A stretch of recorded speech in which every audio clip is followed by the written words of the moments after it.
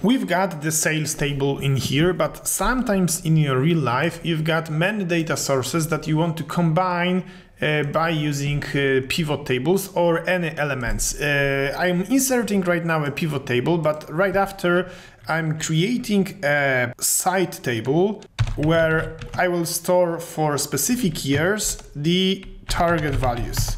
For example, for the year 2011, 2012, 2013 and 2014, we've got the following targets: 7 million, 8 million, 9 million and 10 million.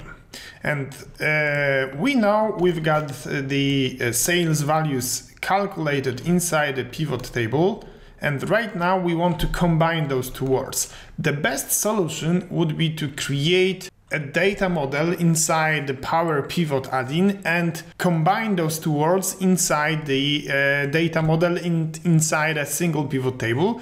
But in here we are trying to get most out of the standard capabilities of pivot tables. That is why we come back right now to the GETPIVOTDATA formula.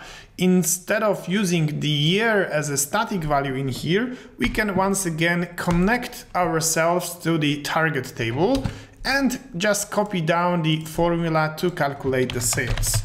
Then we can of course calculate the percentage realization of target by taking the sales and dividing it by the target value. Right now we are of course outside of a pivot table, but still we deliver the scenario that works and takes into account the target value. The problem is that whenever we want to filter the data, because we've got the targets not only for the years but maybe also for regions, then this will produce more and more problems in the future. That is why I really encourage you to have a look in the Power Pivot course.